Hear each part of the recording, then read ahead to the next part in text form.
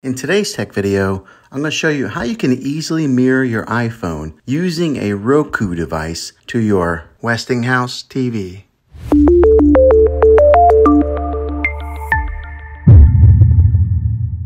Some of the newer TVs that are coming out have a built-in way of mirror your iPhone to the screen, but not all TVs have this capability. So 2 ways that I'm going to show you how to mirror your iPhone will work on any model of TV and any year of TV. You just have to have an HDMI connection to plug into. Now this works with the Roku Ultra, Roku Stream Bar, Roku Smart Soundbar, Roku Streaming Stick Plus, and the Roku Premiere. Here are the instructions on this. First thing that you're going to want to do is grab your remote control, hit the home button on it if you're not already there. This is the home screen. And you're going to want to make sure that your Roku is all the way up to date on its latest firmware. So you're going to want to go down to System, click over, and then go to System Update and then click OK, and then to check now. It'll make sure that it's on its latest software update.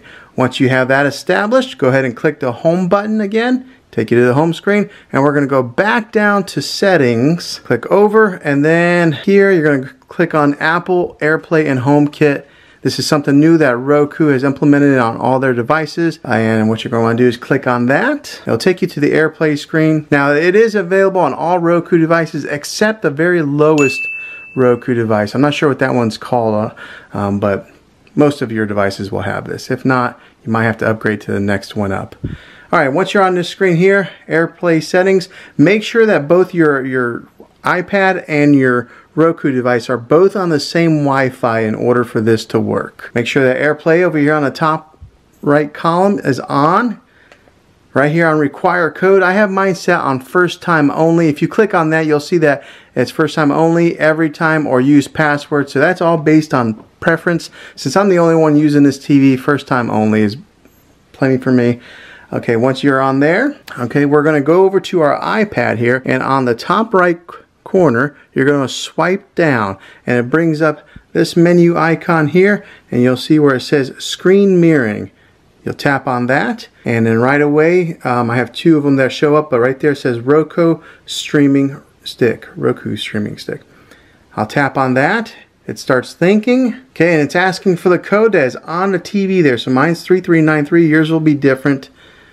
3393, and then I'll click OK. It starts thinking. There's a check mark now, and as you can see, it is mirroring exactly what's on my what's on my iPad is on my TV now. And if you want to stop mirroring, that's where you would select the stop mirroring button right there on your iPad. But now you'll be able to mirror everything that's on your iPad there. If you want to watch YouTube videos, here's the wonderful thing about it. If you are watching a video, most of the time you have to go in landscape mode like that to utilize the video, but you can still hold it just like this and it'll play in landscape mode on the TV. So that's the beauty of Apple AirPlay. But yeah, this is the easy peasy way of doing this.